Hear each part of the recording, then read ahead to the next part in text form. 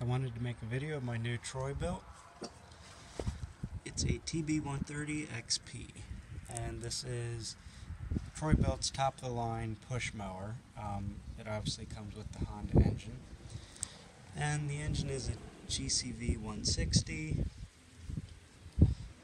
and this mower is only $60 more than the lowest grade push mower that they make. And you get a couple more features with it. Obviously the best being that it comes with the Honda engine instead of the Briggs & Stratton engine.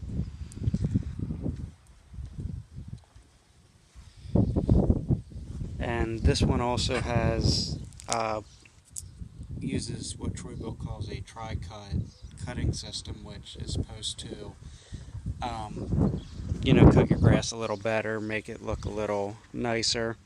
Which it does cut very well, so I don't know how much it differs from, the base model that they make. But one of the features that you get on this one also is you get the deck washout port.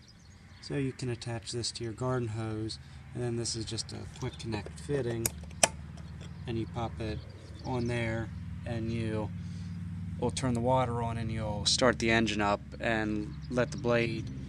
Obviously it'll spin and it'll fling water everywhere and kind of just help to loosen a lot of the grass clippings and debris underneath the deck and clean it out, so that way you don't have to shut off the engine and get under there and clean it out with your hands. So it is a nice feature. I doubt I'll really use it tons, but maybe every couple times I use it to mow, I'll take and just clean it out quick.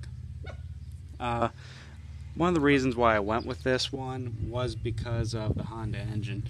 I do some small engine repair, and I have worked on a couple of the, I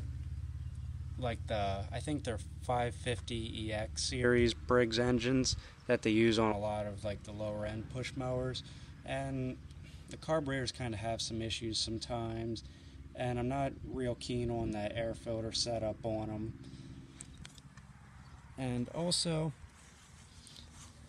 the heat shield that they use on the muffler on the Briggs & Stratton is kind of just a really thin piece of wire, and a lot of times you see them bent up and broke because people run into them with things. This one is a nice solid piece of tin. It's not going anywhere.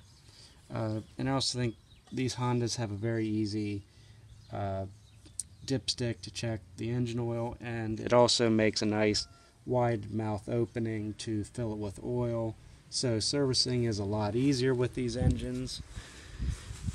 And instead of just being an overhead valve engine like the Briggs & Stratton, this is actually an overhead cam engine. It's much more efficient, way better design.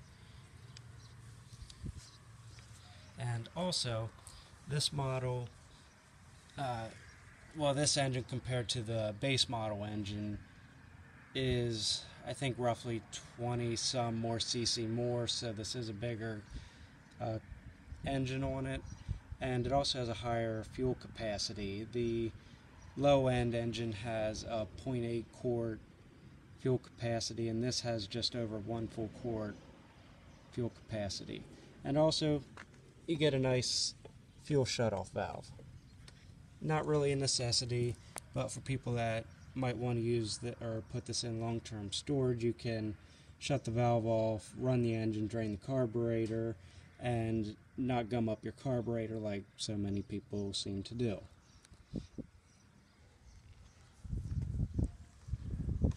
And you have a nice wide mouth, kind of opening to fill it up with gas, and it's nice because there's a screen on the side here to help with splashing and to help kind of filter the fuel a little better. And just like the Briggs & Stratton, it does have a tether on it to keep the cap from going anywhere and people losing it, which they do. This model features higher wheels to help it maneuver over rougher terrain, which my yard is not flat and perfect. I go on the inside and out of this whole fence, around all the outbuildings, so there is a lot of trimming. There's a bank out front that runs the whole way along the whole front of the property, and then I continue and go around all this fencing here, all these outbuildings, under that bush. So there's plenty to do, plenty of hand mowing to do around here. And this bag, or this mower, just like all the lower models than this, they all pretty much bag, mulch, and side discharge, no matter, depends on what all you want to do with it. I just put this chute on before I started, although I just mulch with mine because it's easier. You don't have to worry about clippings getting thrown anywhere that they're not supposed to be, and with it being in the open here and very windy, that it blows it all over the damn place and it's annoying, so I just mulch. So this mulching cover here is spring loaded, so all you do is just pop the chute underneath on top of those metal tabs there on either side of the hinge, and the spring tension of this cover holds the side discharge chute in place. Pretty standard. I think it's pretty much the same thing that you get on the lower end model or models. They do have several other models on Troy Built's website for just push mowers. And I did check and look this up. This bag does say Troy Built XP because it is an XP. It's their top of the line series. But this is the same bushel capacity as the base model would have. So all you do with this, clip up the bottom, pop it down in place, and then this, again, spring tension helps hold the bag down in place. I'm not going to do that one-handed because it would just be a disaster to watch. But there's the bag. It has the nice plastic solid bottom in it, and I like these newer bag systems. Pretty much all mowers use it. They have a handle on the top, and then you just kind of lift it straight up out, and then it's easy to pour out. They're a lot better than older mowers by far with bagging. It's so much simpler. Another thing, these have, instead of having to adjust each wheel individually, this has a dual lever system where this lever will control both the front wheels, and then this lever controls both the rear wheels. So you only have 2 levers to deal with instead of 4. So that's a big plus yet again. This mower was very simple to put together. I should have did an unboxing video, but I didn't. When you get out of the box, you have to loosen up and take this bolt out on each side, and then you actually pull the handle up like 8 inches because it would be down in this notch.